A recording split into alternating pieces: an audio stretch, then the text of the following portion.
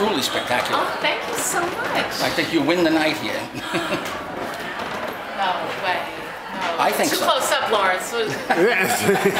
Gene, come on, you can add your 2 cents here. This is Mary Beth. Your work is beautiful. Hi, how are I'm you? Gene. Nice to meet you, Gene. Well. So Gene, just so you know, Jeff is a member of the gallery, Right, and we met you that day. When I was cutting the angels out. exactly, and he has one piece in the front here. Was that the piece? There was some of them I was cutting out. Okay. And Gene has taken my class before, and he comes to these shows often. And tell her what you told me. Well, I was really hooked on the light in your pieces. I absolutely love them. So, Thank you so much. They're fantastic. So, Oh, that's so nice to actually, hear. I wanted to ask you how you did the lights. That was the morning sun coming through the window. Southern exposure in my dining room. I just set up a table in front of it, put a piece of black foam board in front of the window. Yeah. And the light came over, like napa cabbage. The light just came over and went inside.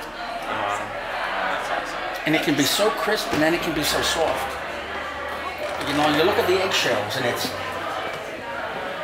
perfect. And then it sort of gets soft as it goes around. It's beautiful. Thank you so Beautiful effects. Thank you. Really.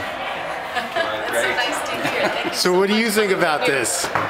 I'm having such a fun time, and especially listening to these compliments that were totally unexpected. You know? It's so nice to take pictures of things that I've always admired Martha Stewart's photography in the magazines, and just seeing the fine detail of the napkin on the table, or just the way they can make actual everyday items look so beautiful. So to recreate them myself is really pretty exciting and fun. So now I'm interested in the HDR. I'm seeing so much of that all over the place. So maybe Lawrence's HDR class is my next, There you go. my next endeavor. So we'll see. Bravo. Awesome. Thank you so much.